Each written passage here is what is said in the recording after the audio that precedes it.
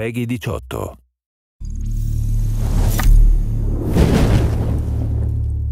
Hi everyone, in this video we're going to show you how to survive the beta. Pay attention, we're going to equip you with a few tips to help you get started so you can make your way through the dangerous New York of Tom Clancy's The Division. In this beta, you'll experience a section of our game, from Chelsea through to the base of operations and Madison Square Garden all the way to a part of the Dark Zone. As you start the game, you're going to choose the character you want. It's completely up to you. Now we're in the hub, as are other agents. You can decide whether you want to stay solo or play with a team. Let's go it alone for now and see how it goes. Before you head out, check that you're all set with your loadout in the inventory. You can switch between 3 different weapons: primary, secondary, and sidearm. You can also load one of the 3 unlocked skills into an available slot. For now. More on that later. Now you should decide where you want to go and what you want to do. For this, you can use the mega map. Let's set a waypoint towards the base of operations. On your way to the base, you're going to cross the Chelsea area. As you move through the world, you'll come across lots of different people: civilians, enemy factions.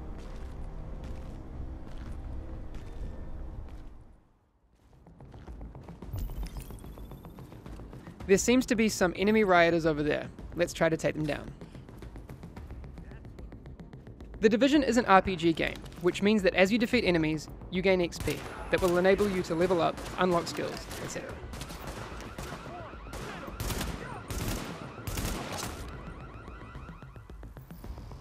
Dead enemies drop loot for you to grab, like the scope that you can immediately attach to your assault rifle. You can equip these mods from your weapons menu.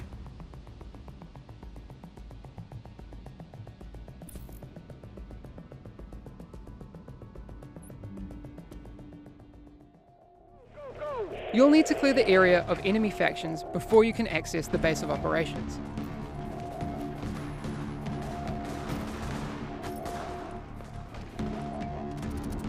If you take too much damage during encounters, you can use medkits to top yourself up and stay alive. In the fight, you can use the mods that you've equipped, like that scope that we grabbed earlier. Once you've defeated the enemies, you can access the base. And don't forget to grab any loot that's lying around.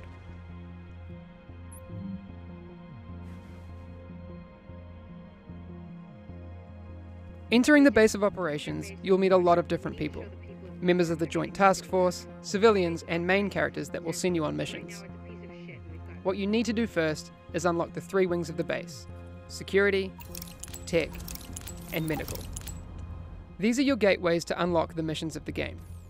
You'll also meet vendors who'll sell you gear, once you have enough money.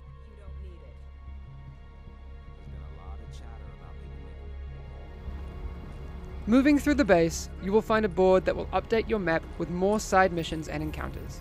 You'll find another one of those boards in the hub.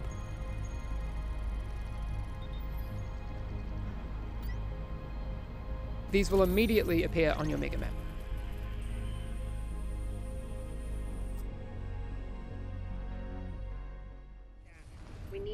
Let's head towards one of the main missions for the medical wing, Madison Field Hospital. At the start of main missions, you have the option to group up, and you can also set the difficulty level. Let's try it out on our own so we can try out our different weapons.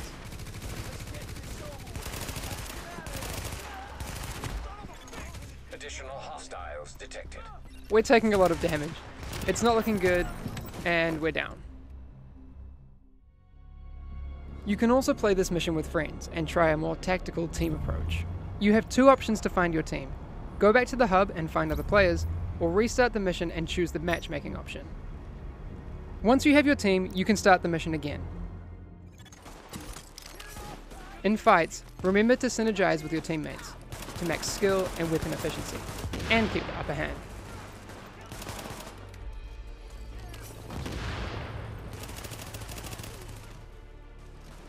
You can also revive downed team members to keep the fight going.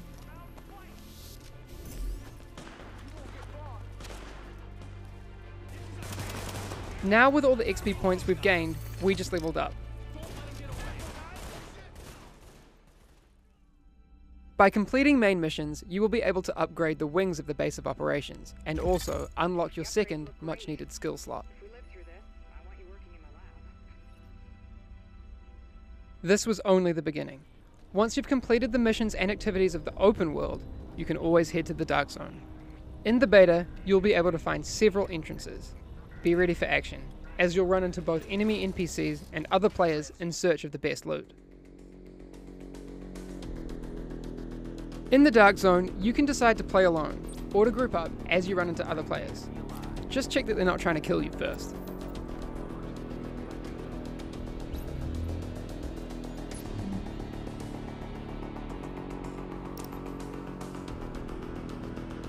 You can communicate with other players through emotes to flag your good intentions.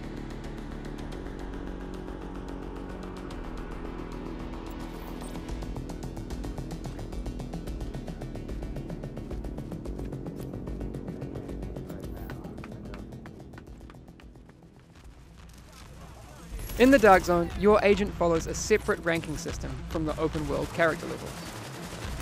You'll level up in the same way though, by defeating enemies.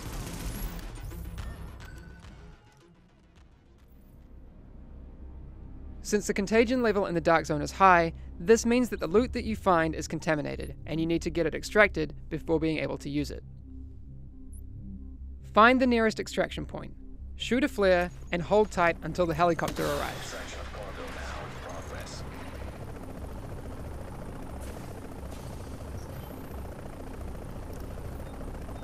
Then, attach your loot bag onto the rope. Once the helicopter leaves, you will be able to access your newly acquired gear from the stash in the base of operations. Successful extraction complete.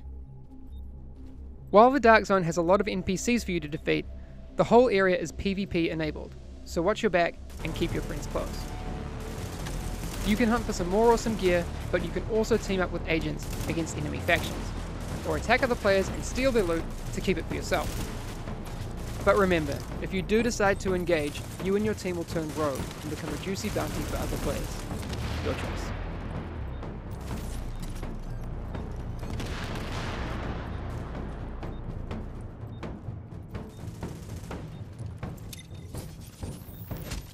Thanks for listening. That was just a small taste of The Division. Enjoy the beta, feel free to stream and share videos, as well as your feedback on our game. Good luck out there.